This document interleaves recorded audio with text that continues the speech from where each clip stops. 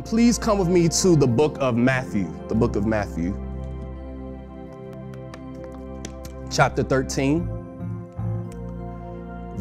verse 44, one verse in your hearing this morning. Matthew chapter 13, verse 44. And I'll be reading from the Amplified Version. It says, "The kingdom of heaven is like a very precious treasure hidden in the field, which a man found and hid again. And then in his joy, he goes and sells all that he has and buys that field, securing the treasure for himself." The kingdom of heaven is like a very precious treasure hidden in the field, which a man found and hid again. And then in his joy, he goes and sells all that he has and buys that field, securing the treasure for himself. Let the people of God say amen. So we have been in a message series for the past 3 weeks entitled "The Kingdom of God is Like." The kingdom of God is like. And for those of you who are just tuning in and you haven't been here for our series, please go to our YouTube. The previous 3 messages are there. And so please go to our YouTube. Not right now, stay here. Enjoy the message right now, but please go back and watch those previous messages. But we have been in a message series entitled "The Kingdom of God is Like." The whole purpose of this message series, we've been diving in and discovering what the kingdom of God is like, its essence, its elements, its characteristics. We've been diving in learning about the kingdom of God in order to move and operate with a kingdom mindset in the earth realm. Amen. And so the great importance of what we're talking about, the kingdom of God, and the fact that we've been coming from the book of Matthew is that Matthew, the audience, the gospel of Matthew, the audience of the gospel of Matthew is primarily the Jews. And then the theme of the gospel of Matthew is Jesus is King. So please type that in your comments. Say Jesus is King. Jesus is King. And so while that theme is so important, not only to the gospel of Matthew, but especially to what we're talking about, the kingdom of God or the kingdom of heaven, Jesus is King, we have to understand what Jesus' priority was. What is the significance of him being the king? Back in the book of Isaiah in the Old Testament, what we see is the destruction of Jerusalem due to the Babylonians. And this was due largely in part to Israel's idolatry, due to their rebellion, due to their disobedience towards God. And so throughout that tribulation where Jerusalem is destroyed, some of the Jews are exiled and some of them remain in Jerusalem. And so during this time of great despair and tragedy, the Jews are looking towards God. They're saying, "God, where are you at?" Look, I know even in their despair that was caused by their own disobedience, they're still looking. They're like, "God, where's our redemption? Where is the redemption of Jerusalem?" And God says, he assures them through the prophets, through the Old Testament prophets, that there is a king coming, that there is a Messiah that's coming to redeem the land, to redeem the nation of Israel. And so they hold on to this hope that their king, the Messiah, is going to come. And what we see right before we get to the gospel of Matthew in those 400 years is the rise of the Roman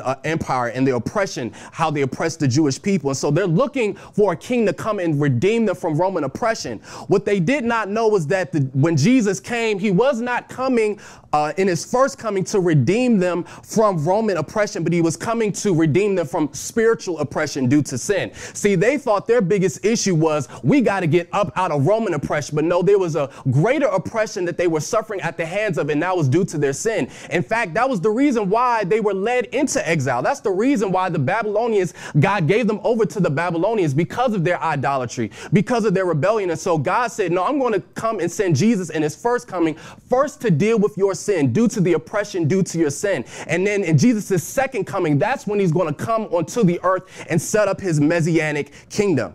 And so when we're talking about the kingdom of God, kingdom of heaven, these are used interchangeably. So when I say kingdom of God, when I say kingdom of heaven, they're used interchangeably. They mean same thing. I'm going to go back and forth between the two. And so when we're talking about the kingdom of God and his authority and his rule, we have to understand that first is that there's no part of this earth, of this universe, that God does not rule and have dominion. In Psalm 47, verse 1 through 2, the psalmist says, "Oh, clap your hands, all ye people, shout unto God with the voice of triumph, for the Lord Most High is to be feared.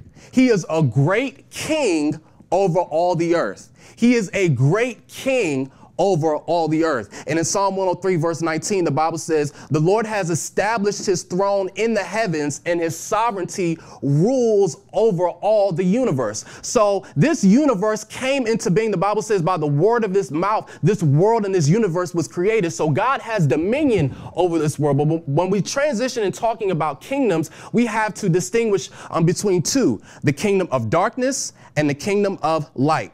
In Colossians chapter 1, verse 13 to 14, the Apostle Paul is writing to the church at Colossae. He says, he has delivered us from the domain of darkness and transferred us to the kingdom of his beloved Son, in whom we have redemption and the forgiveness of sins. See, due to the fall of Adam and Eve in the garden, there was hostility.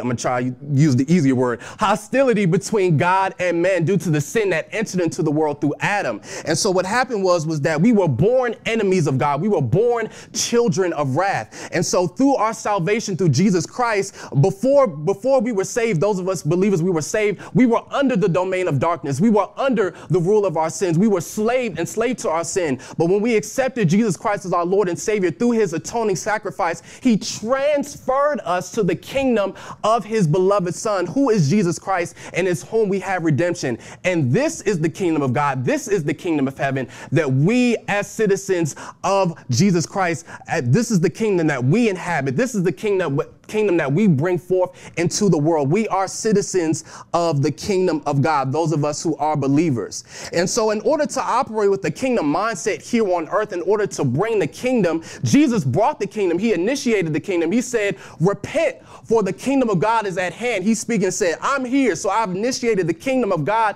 has come into the earth. And now the kingdom of God, it continues on through us, through believers. But the first thing we have to understand is that if we're going to rule and operate with the kingdom mindset, the king must rule in our hearts and minds. See, a lot of us, we want to walk around and try to walk around with God's authority. We want to try to walk around and do anything with God's authority. But how are we going to operate in his authority if he's not ruling in our hearts first? He has to rule. He has to set up. He has to be Lord. Romans 10:9. If you confess with your mouth that Jesus is what? Lord. He's acknowledging his authority, acknowledging his deity. The king has to rule in here first if I'm going to exercise authority in the earth realm. I'm reminded of Acts chapter 19. There were some Jewish exorcists who saw the Apostle Paul casting out spirits. And so they tried to do the same thing. They walked up to the people who were possessed with evil spirits, and they said, I adjure you by Jesus whom Paul proclaims.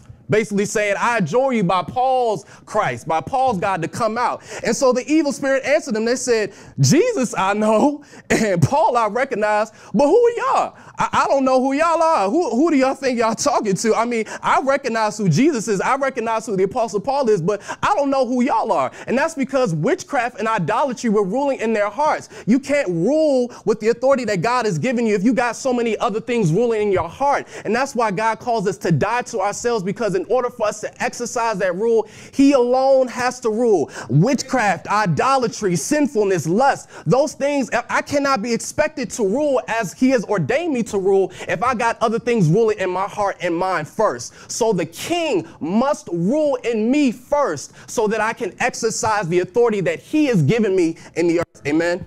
And so when we come into the parable, the kingdom of heaven is like a very precious treasure hidden in the field, which a man found and hid again. And then in his joy, he goes and sells all that he has and buys the field, securing the treasure for himself. We said that a parable is a story, a short story, a narrative that combines common imagery, common social context, and pairs it with the spiritual truth. And the purpose of the parables was to really take the context of what the people were living at the time, using their social context and pairing that with the truth so they have something to relate to, so that truth can come out of something that was familiar to them. And so the parables that we've been going through Matthew 13, they're speaking of the kingdom of God as it's operating right now between Jesus's first coming and before we get to a second coming. So it's speaking to now how he's ruling. And there's some other parables that speak later that refer to Jesus's messianic kingdom.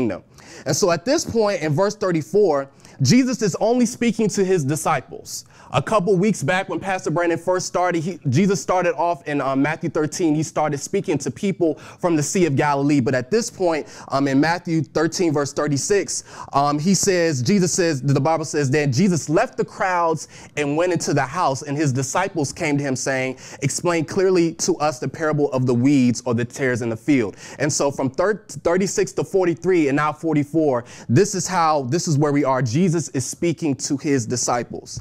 Now, you're probably asking, why is Jesus using hidden treasure as the context for this parable? Believe it or not, hidden treasure, was a common phenomenon in Israel at this time.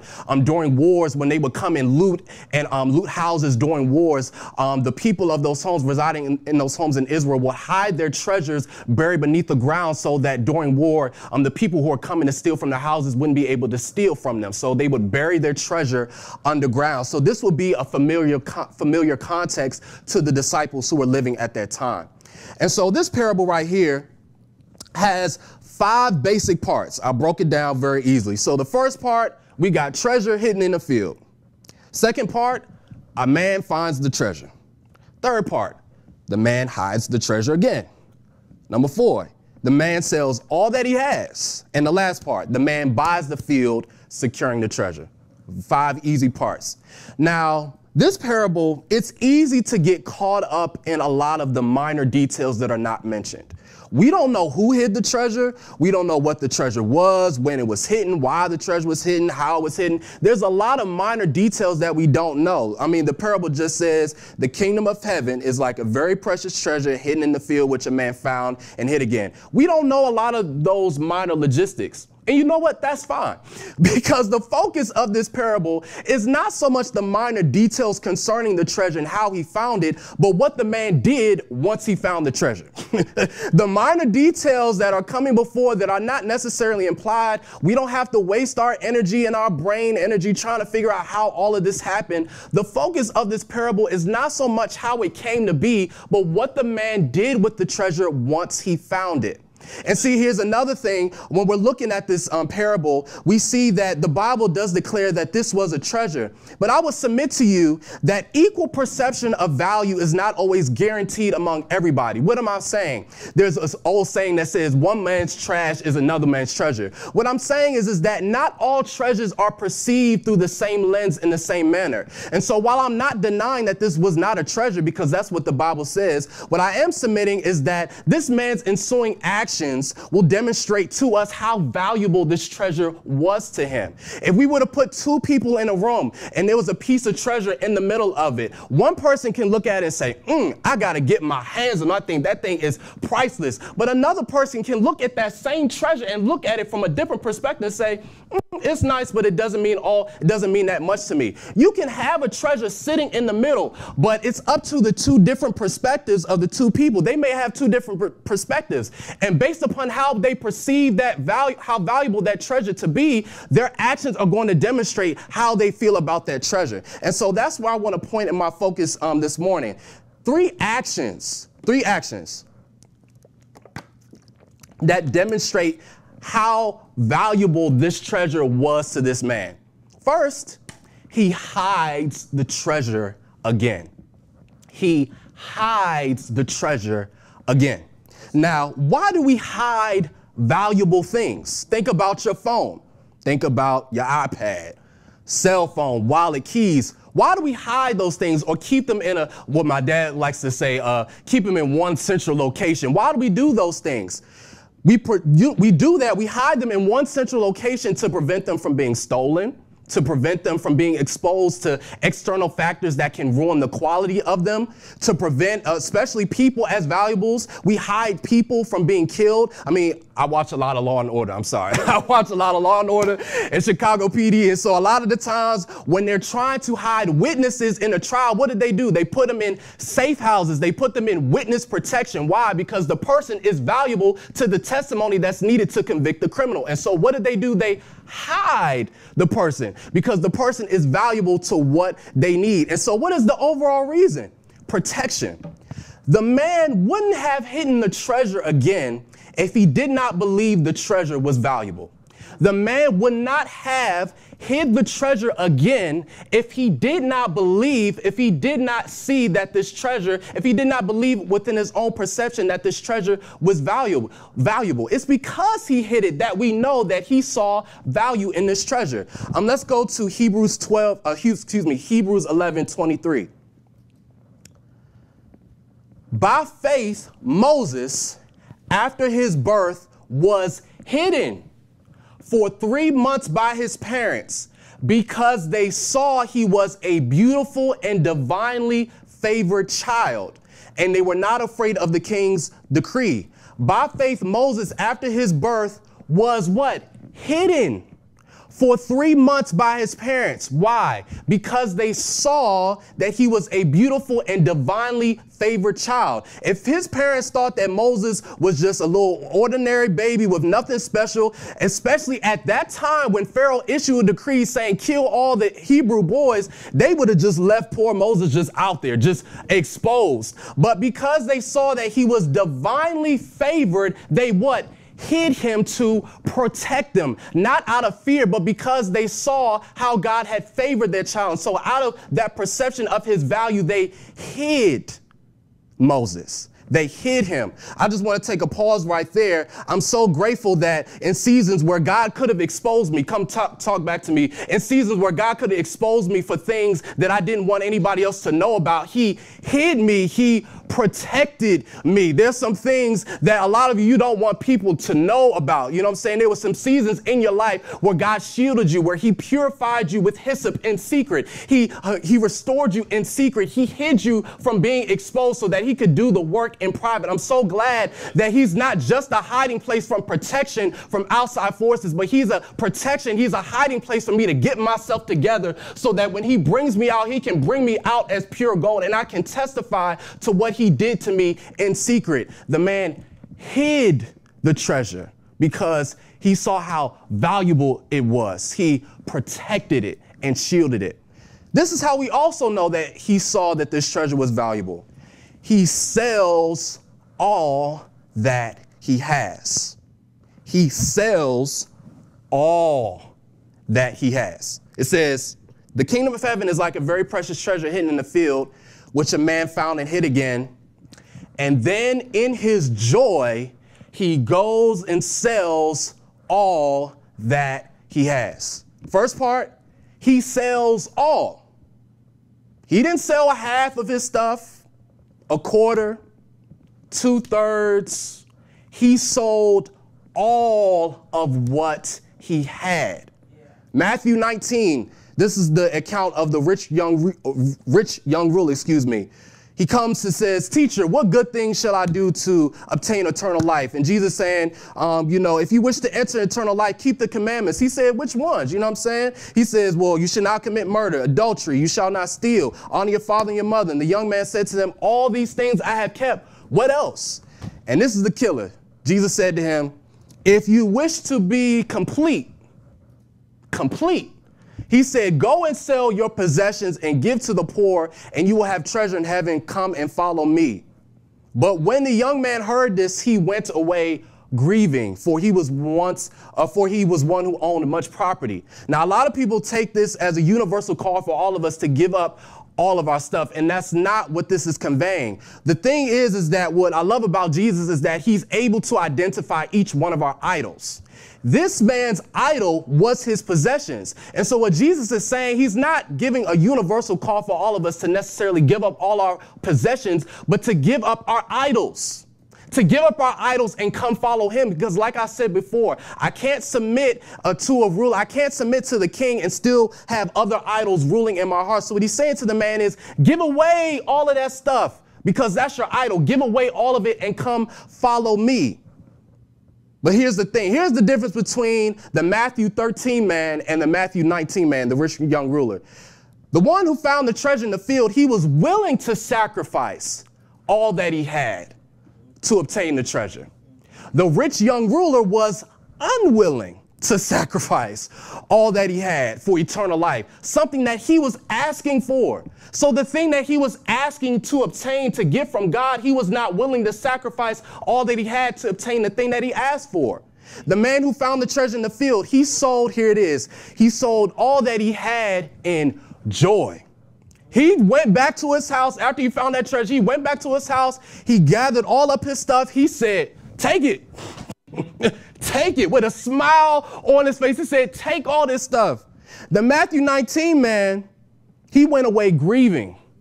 So as opposed to joy in selling all that he had, the Matthew 19 man, after refusing to give up all his stuff, went away grieving.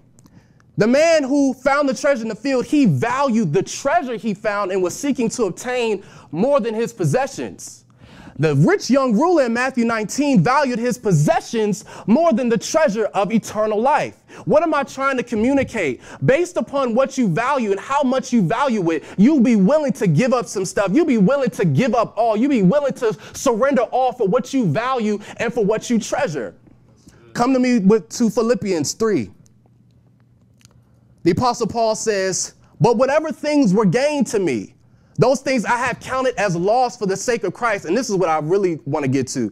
More than that, I count all things to be lost in view of the surpassing value. There it is. That's that word again. I count all things to be lost in view of the surpassing value of knowing Christ Jesus, my Lord, for whom I have suffered the loss of all things and count them but rubbish so that I may gain Christ. See, previously in this passage, Paul was talking about, as a believer, I shouldn't boast, but if I could boast, I would be right to do so. You know what I'm saying? I was a Hebrew of Hebrews. I was born in the tribe of Benjamin. I was a Pharisee. I was a zealous persecutor of the church. As to the law, as to the righteousness in the law, blameless. But for the sake of Christ, for the surpassing value of knowing Christ, he counted all of those things as loss. What you value and what you treasure, are you willing to throw away? Are you willing to surrender all for who and what you truly treasure? This is what the man in the field showed us, that he valued this treasure so much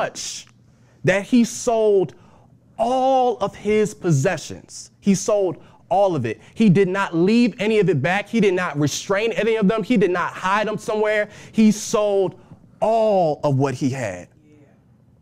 And this is how we really know that he valued this treasure. He buys the field. He buys the field, presumably using all the money that he acquired from selling all that he had. Now, in my study, I found some discrepancies concerning Jewish law and property. Some sources say that according to law, an individual had to purchase the field where the treasure was found in order to obtain the right to it. Some say that according to law, the treasure rightfully belonged to the person who found it. Some sources say that the individual who found the treasure was required to return the treasure to the master of the field only if he lifted the treasure out. I mean, it went in so many directions.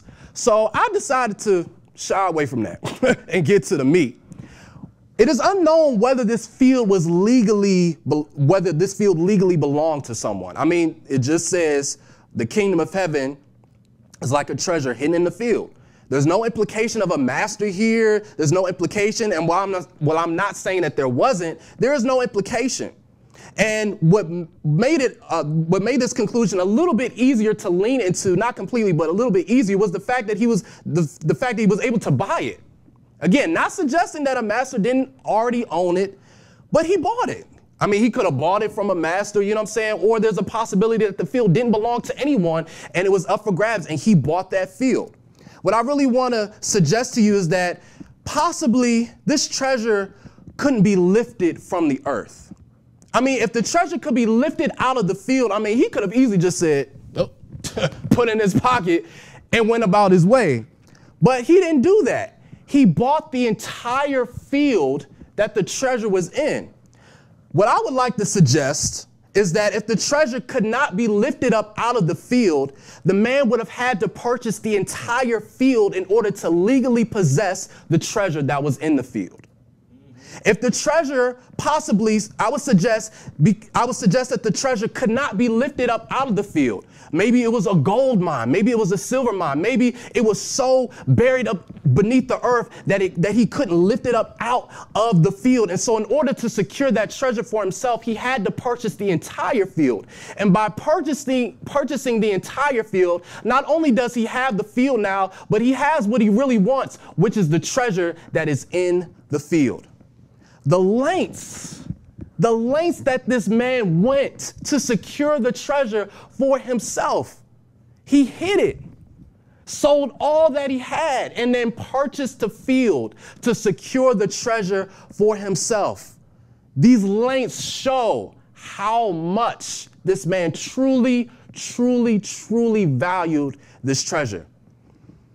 Now, as we go into the explanation of this meaning, I really want to encourage you to not look at this parable from a dogmatic doctrinal perspective. If you go and study this parable, which I highly encourage you that you do, you will see that a lot of scholars and theologians, they converge at a central point of this parable, which is the value of the kingdom of heaven, but a lot of them diverge at different points as it pertains to the interpretation of the different elements. The reason why I'm encouraging you is not, the reason why I'm not encouraging you to be dogmatic, to be doctrinal about the exact meaning of this parable is because you're going to completely miss the point. Sometimes when we're studying scripture, there are issues, don't get me wrong, that need to have secure doctrine, but the parable in this context, I would argue, doesn't need to be dogmatized and doctrinized to one meaning. The reality is that the beauty of this parable is the value of the kingdom, and others have seen how this is diverged in different ways. They have been consistent, but I would advise you to not be so strict to one meaning.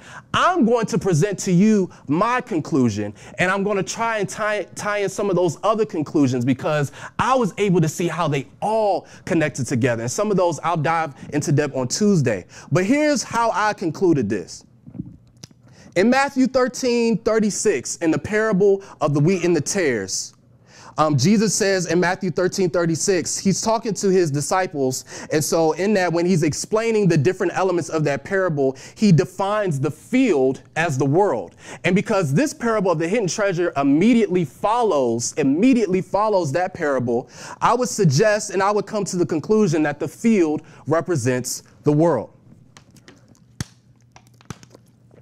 And so if the field is the world in this parable, based on the actions of the man in the parable, it can be strongly concluded, and I got some people to back me up on this, it can be strongly concluded that Jesus is the man who found the treasure. And the treasure, which is likened to the kingdom of heaven, represents the sons and daughters of the kingdom of heaven. Follow me. The man found the treasure in the field, in the world. God sent Jesus into the world. So when Jesus did all that he didn't do it up from heaven. He added humanity to his deity, came, was born of a virgin, came and entered into the world. See, in order for the man to find the treasure, he had to be in the field. Jesus came into the world. He came into the world, added humanity to his deity, and he is in the world. The man sold all. He gave up all. He sacrificed all he had with joy. Similarly, Jesus gave up all, sacrificed all, gave his all, endured the pain and the suffering of the cross, despised the shame of hanging on the cross, for the humiliation that came with the cross, for the joy set before him. That's what Hebrews says, is that for the joy set before him, he endured the cross, despising the shame, and sat down at the right hand of the Father. So just how this man sold all that he had, in likewise manner, Jesus sacrificed all that he had, gave his life. It's not even that Jesus gave his possessions, but he gave a prized possession, his own life, gave his own life. Here we go. The man purchased the field using the money he earned from selling all his possessions, securing the treasure as his own. Two things I want to show you here. Jesus reconciled the world the field, reconciled the world to God the Father by abolishing the hostility between God and humanity. Come with me to 2 Corinthians 5.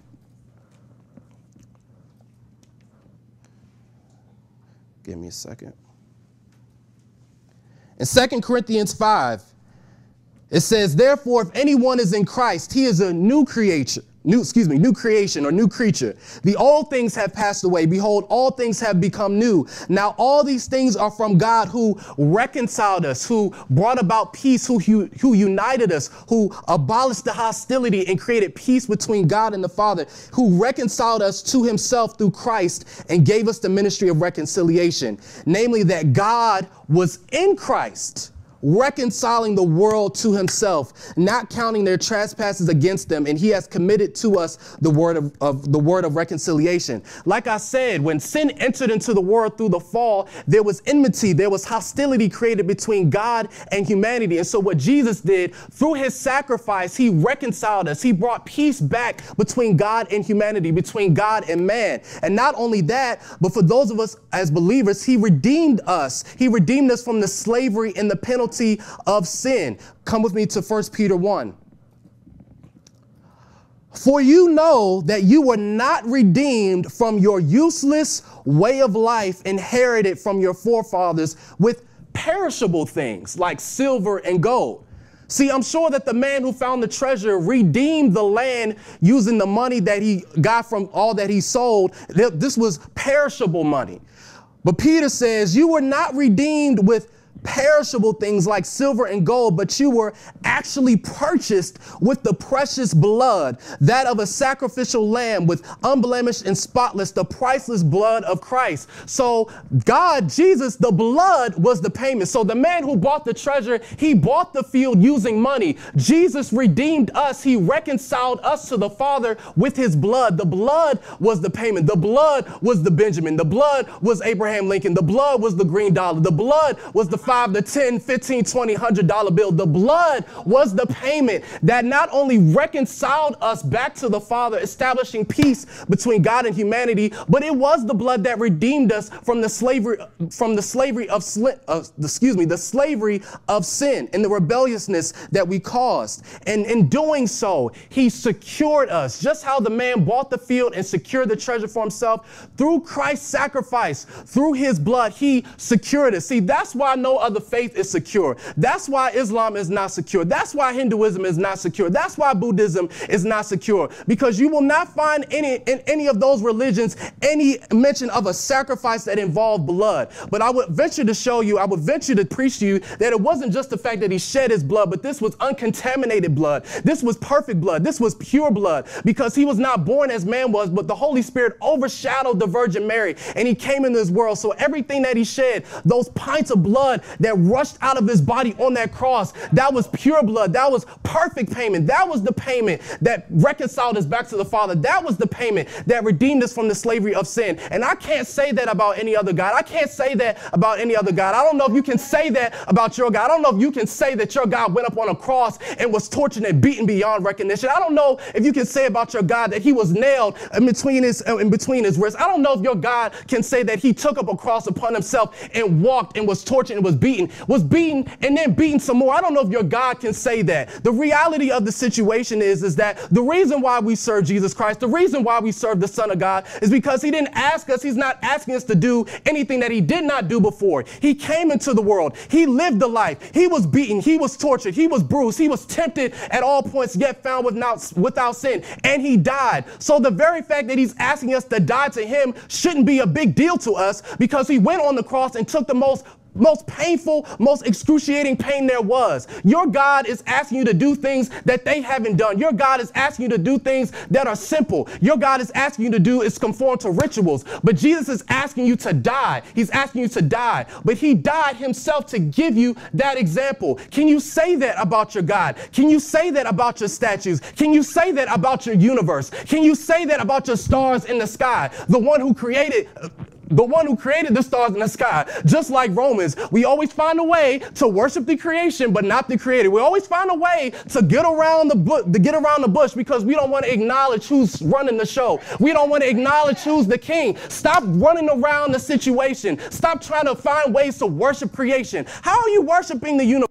How are you giving glory to the universe? How are you saying, universe, we thank you? How are you saying, universe, we thank you for these blessings? How are you saying, universe, thank you for keeping me at night? How are you saying, universe, thank you for preserving me at night? How are you saying, universe, thank you for preserving me through the pandemic? How are you saying, universe, thank you for preserving me through racial injustice? Universe, how are you saying, thank you for preserving me? How are we giving glory to an entity that was created instead of giving glory to the creator? I baffle at these atheists who believe that God is a figment of their imagination. The reality was, before all of this, we were a figment of imagination. There would be no humanity without God. He didn't need us, but he decided to create us. At one point, we was a figment of imagination. At one point, we didn't even exist. So how dare we? How dare we talk to God? How dare we say God is a figment of imagination? If it wasn't in him, we wouldn't even have an imagination to begin with. How dare we do that? He redeemed us.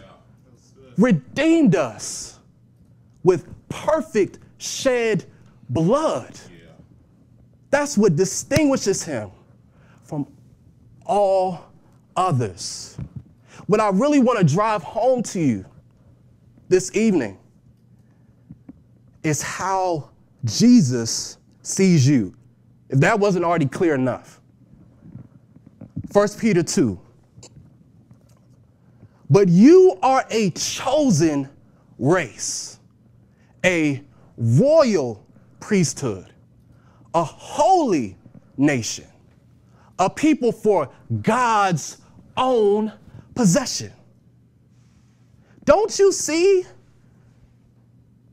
God sees you as the treasure.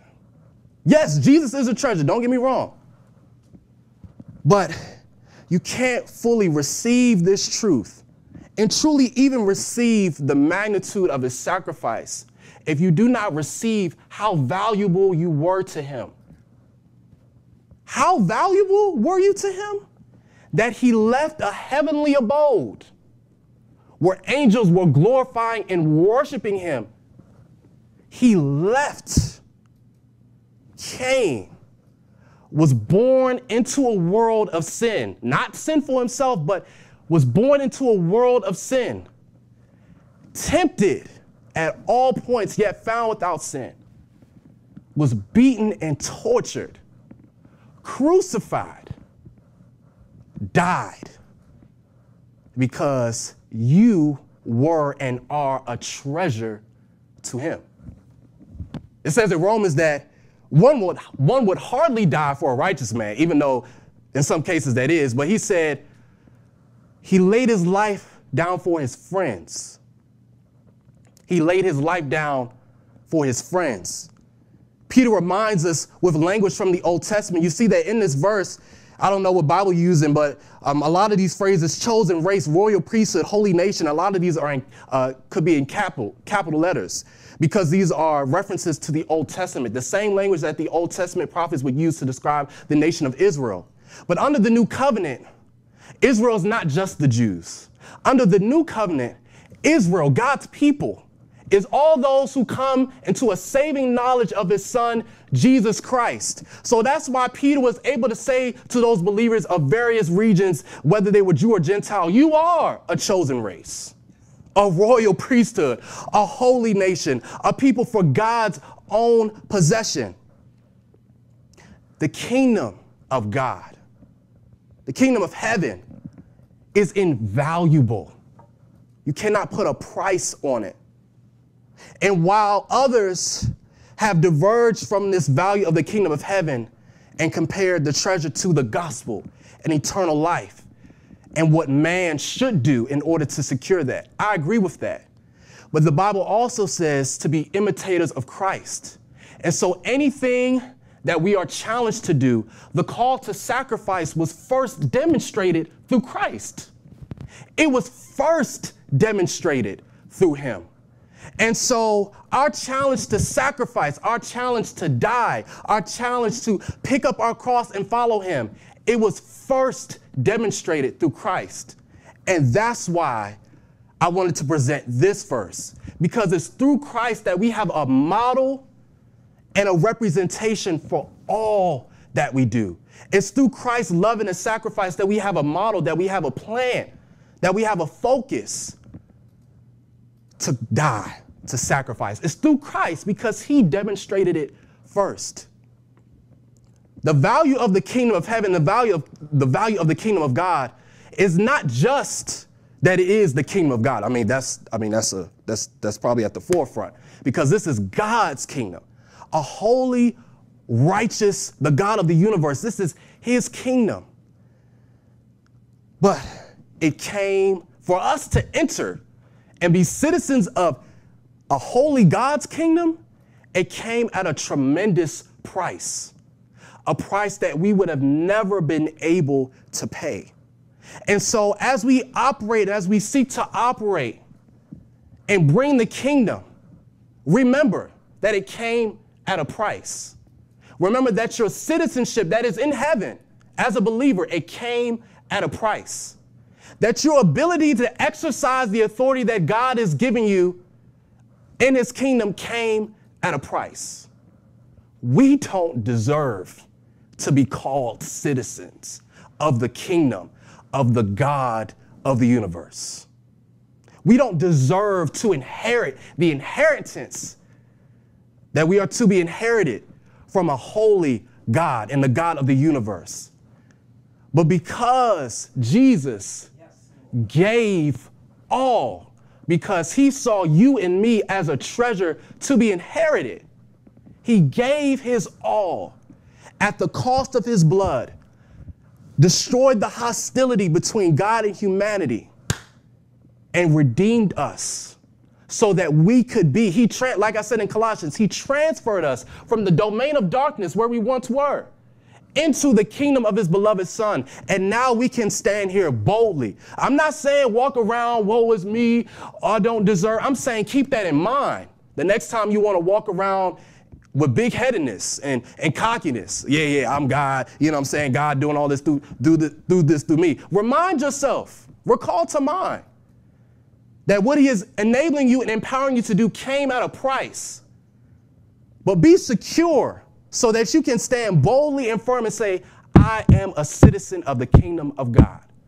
I know what he did, and I reverence it, and because of it, I submit to the rulership and to the lordship of the king. I don't do my own thing. I submit to his authority. I submit to his obedience. It's one of the foundations of being a kingdom citizen. Can't be walking around here claiming to be kingdom citizens and we doing whatever we want to do. It's not the point. What's the purpose of being a part of God's kingdom if we're doing our own thing? If we're not being obedient, if we're not being submitted to the lordship of Jesus Christ, what's the point?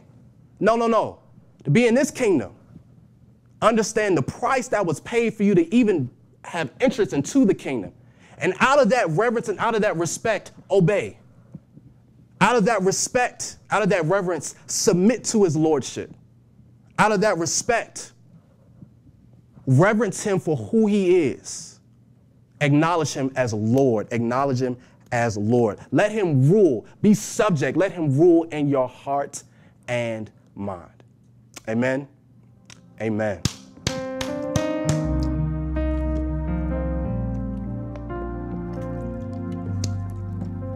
If you're on this live this morning, and I want to take a time just to briefly speak to those of you, the enemy wants your eyes to be blinded to how precious you are to Jesus.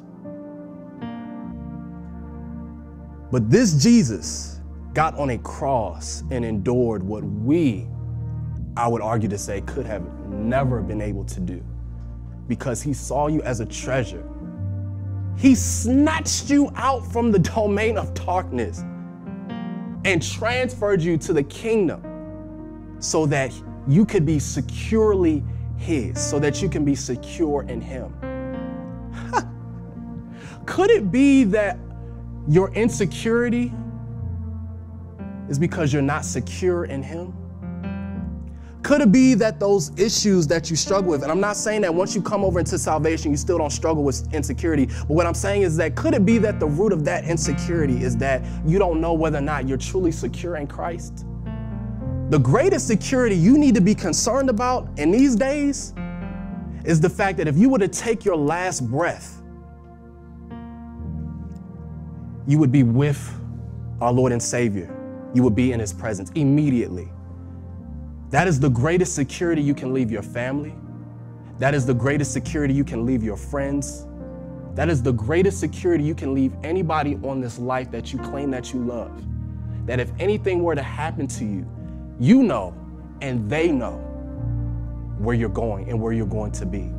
And so if there's anybody on this live tonight, you don't have that, this morning, you don't have that security. You don't have that solid foundation in Christ, and you want to. I want you to pray this prayer with me. Lord, I recognize that I am a sinner. I recognize that I'm in need of you. I recognize that you are the God of the universe. I recognize that your son came to the earth to die for my sins. I recognize and I believe and I confess that he is Lord. And I believe in my heart that you raised him from the dead and that he is seated at your right hand. Lord, please come into my life. Save me, redeem me. I don't want to be in the domain of darkness anymore. I want to come into your marvelous light. Lord, please save me right now. And I believe by your word that if I believe, if I confess with my mouth that you are Lord, that Jesus is Lord, and I believe in my heart that you raised him from the dead, I believe that I am saved and that you have transferred me from the domain of darkness into the kingdom of your son. I believe that today. In Jesus' name, amen. If that was you, please let us know. Type in the comments, send us a DM on Instagram. We want to connect with you. Salvation is just the first step. This whole life that we live as believers is called discipleship. We want to come alongside you and teach you and show you how to live this godly life that God has called you to live. If you're watching this live and you're saying, Pastor Dom, I am a believer, but I strayed away and I don't know how to get back, and I want to rededicate my life to the Lord. I can venture to say that a lot of times when we stray away, it's often, not always, but often because we didn't make Jesus Lord. We accepted that he saved us, but we truly did not make him Lord of our lives. In this moment, you can say, Lord Jesus, you rule, you reign, heart and mind. If that's you, I want you to type in the comments as well. That's me. I want to rededicate my life. If you've been watching us, how many years we going on? 4. You've been watching us however long. It could have been all 4 years, 3 years, 2, or you've recently just started watching us and you've seen us. And you are saved, sanctified, filled with the Holy Ghost. And Jesus is your Lord. But you don't have a home, a church home to partner and to serve. And you've seen us and you want to be involved. Listen, we got the welcome room coming in August, but if that's you, put it down in the comments.